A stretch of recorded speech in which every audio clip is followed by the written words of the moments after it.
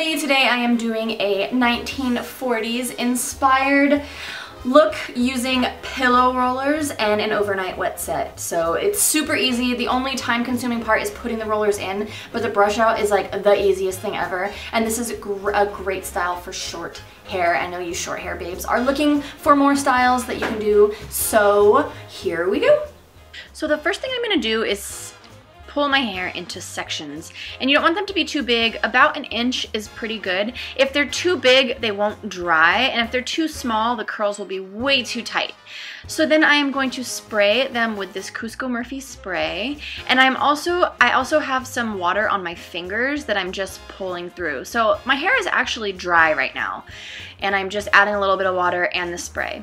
So then I'm going to wind the hair around the curler and just make sure if you have bangs or layers or any little spiky pieces that you get them all tucked underneath. If any of those little pieces stay spiky, then it will ruin your curls. So just be really, really, really careful about the ends. And then when I get to the end, I just twist them. These little pillow rollers have wires in them, so they really stay in your hair really well. If you don't have the wires, you can always just tie the ends of them, but I find that the wires just help them to stay in there. So I'm just going to do this in same sized sections over my entire head, and I try to keep my rows as straight as possible so that when I brush the curls out, the curls lay all together. Okay, so to start, I am taking this scarf off of my head, and this is what they're gonna look like in the morning. You just want to take them out carefully. You just twist the little thingies, and it helps if you unroll them a little bit before you pull the hair out, especially where your hair gets a little bit longer. It's gonna help for them not to tangle. So I'm just gonna run my fingers through these curls just to separate them a little bit so they don't get really tangly when I start to brush. But the key with a wet set is brushing. You want to brush past the frizziness, and you also want to put a little bit of wax on your hair before you start brushing, and this will help to tame that frizziness. So I'm just using Suavecita's pomade, and I'm just going to use a little bit on the top of the hair and run it a little bit through the hair, and this will help to tame the fuzzy beast. So now I'm just going to take a brush, and I'm just brushing through the curls, and I'm brushing them under so that they form this nice little whoop when they're brushed. And if you have any dents from the curlers, you can totally take a curling iron and just pull it through the top layers of the hair, and that'll smooth the dents. The hair is basically starting to do itself. And the thing with 40s hair versus the 50s hair that I do, usually when I do 50s hair, I do with a big swoop on the top. They didn't really do that yet in the 40s. So they did do the down and the curly and most of everything similar, but they just didn't do that giant swoop. So instead, I'm just gonna sort of form the hair. And this part of the hair in the front is separating really badly. So I'm gonna do just a little bit of teasing at the root just to make sure it sticks together. And then I'm gonna give it a little bit of a spray before I start forming it more. Now I'm gonna use this little smoothing comb, and this will help it all stay together. See, now you can see my little widow's peak.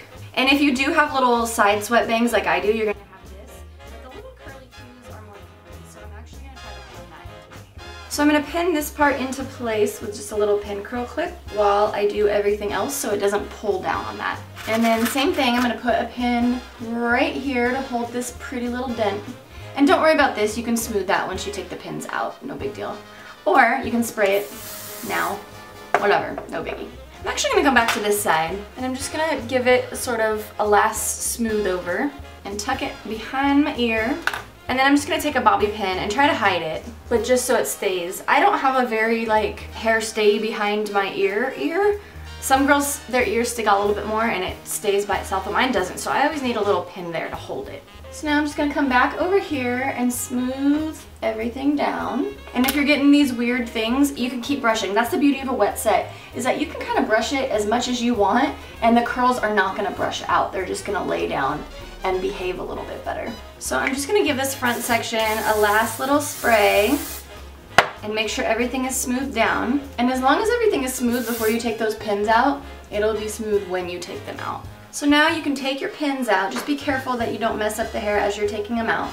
And you can use big duckbill clips for this too if you want. I just have pin curl clips right in front of me, so I'm using those instead. And then this guy, still a little tweaky, so I'm gonna take some wax and just wax them down. There we go. and then set them with some spray. So that is it, so easy. This is my 1940s inspired pillow roller wet set. Hopefully you guys found this useful. Hopefully you found it easy. You can do the same thing if you have long hair. It's just obviously gonna fall a little bit longer, a little bit different, but you can pin it if you want to. I have a video showing you how to pin long hair to look like short hair, so you can use that technique on the same style if you would like. But I hope you guys love this. Definitely keep subscribing if you want to see more era-specific hair and makeup tutorials. I'm gonna be doing this whole new series coming up in the next few months. So thank you guys for watching, and I will see you in the next one.